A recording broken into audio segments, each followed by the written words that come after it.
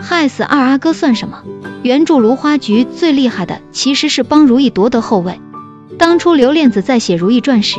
就芦花局曾写过2个版本，一个是海兰与苏绿云联手缝制了一床含有芦花的被子，送给了二阿哥，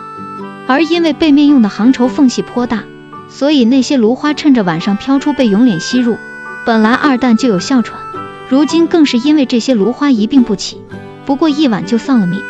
但在典藏版中，芦花局则是从被子改成了玩偶。虽然剧版《如懿传》将这一段删减了许多，但还是有一些镜头让我们发现，其实剧版拍摄的芦花局应该就是典藏版的部分。而这场局虽不是如懿出的主意，但在影响上可是比第1版很多了。这场局起始于金玉妍，他在御花园里故意提到二阿哥身患哮喘，芦花会使他的病症更加严重，让路过的莲心听了一耳朵。之后又挑唆苏绿云，忽悠他三蛋那么蠢是狼话，故意为之。作为借刀杀人的好手，金玉妍很明白纯妃的死穴在哪儿，只用这一句就让苏绿云对富察狼话生出了怨恨之心。而海兰在接收到了信息后，就布下了芦花局。这场芦花局的突破口是在永璋最喜欢的一只布老虎上，那是三蛋的心头宝，玩的都脱线了，都舍不得换。海兰撺掇苏绿云说要给狼话一点教训，让他别不拿别人的儿子不当儿子。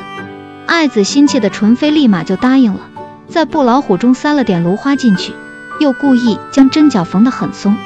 而三蛋去阿哥所玩时，就落在了永脸的门口。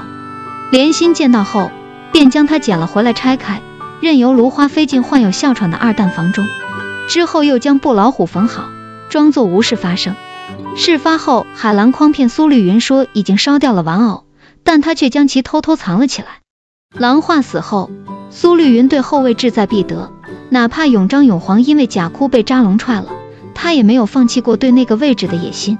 直到海兰将当年害死永脸的布老虎送到了钟粹宫，苏绿云一下子就萎了，退出了后位争夺赛。本来扎龙就因为珠花怀疑狼话之死与纯妃有关，此时若是海兰将那个玩偶拿出来，只怕苏绿云连带着他的孩子们都讨不到好了。看懂如懿为啥重用捡来的容嬷嬷，才明白她后期的无奈。如懿这一生的3个心腹，其实多多少少都是带了点她各个人生阶段的映射。就像如懿最早的心腹阿若一样，早期的如懿还是那个鲜活明亮的姑娘，她洒脱自由，身后也有强有力的奈拉氏家族作为支撑，所以她可以拒绝扎龙的选秀邀请，也可以在选秀中途出现夺得玉如意。如懿的这种性子甚至一直到了宫里都没有被彻底压抑，她还会时不时的不守规矩，所以阿若也因为如懿的纵容变得嚣张跋扈，因此她自负地认为扎龙被自己的美貌迷惑，自己迟早会出人头地，为此她选择出卖如懿。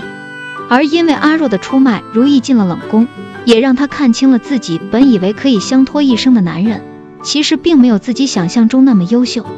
而被宫中奸贤打磨过的如懿，也开始收敛起了自己的任性，因此此时稳重能干的索心成了她的心腹。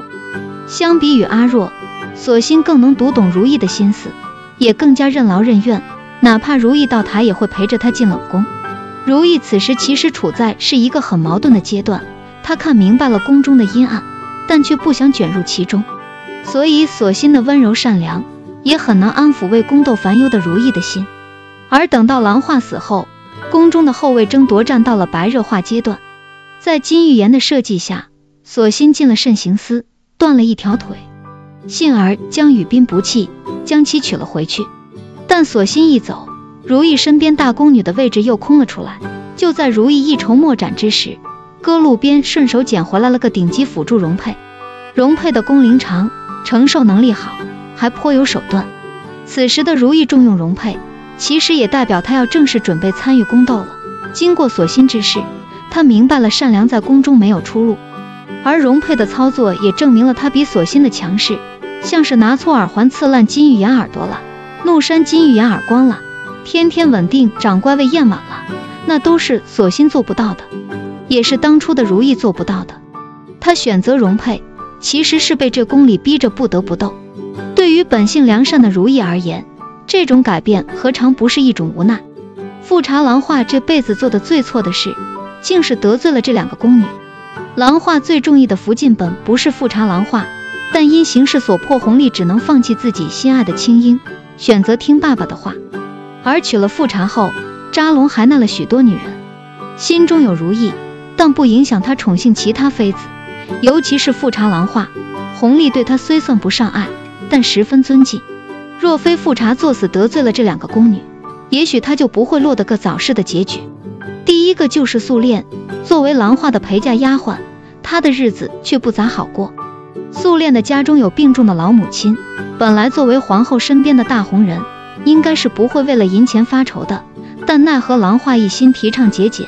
根本不管下面人的生死，全都工资减半。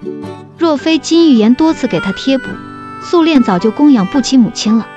而皇后想笼络王亲，以此来探听皇上心意，最开始想牺牲的人就是素练，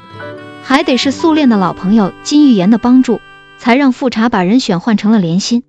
皇后如此行径，也不怪素练对她的忠诚只流于表面，暗地里偷偷投靠嘉妃了。素练参与了金玉妍许多狠计的谋划，最后这些黑锅又全都甩到了琅嬅身上，为富察引来了小琵琶精与高希月的记恨，最终被人报错了仇，含冤而终。第二个就是莲心，莲心是前底时期分配到琅嬅身边的婢女，虽比不得素练的情分，却一直待她忠心耿耿。但富察琅嬅可不买这个账，不仅给人卖给了王亲，更是用她的弟妹做威胁，逼着莲心在那个魔窟里熬着。若非如意，莲心早就成了紫禁城里的一条冤魂。而王亲死后，琅嬅也没念过他的好，反而装得跟什么都没有发生一样，继续欺负莲心。最终莲心彻底黑化，成了芦花局的一环。明明发现永脸吸入芦花痛苦万分，却依然选择将窗户开展，加速二蛋之死。而皇后落水的全过程，莲心也是目睹了的，但是她故意选择视而不见，从而使得琅嬅本就病重的身子更加孱弱。就连一向智商下线的高希月都明白心腹的重要性，对莫心十分照顾，即便死都要给他留好退路。但富察琅嬅这一生注重自己的贤名，却忽视了笼络自己的心腹，落得如此下场也是活该呀。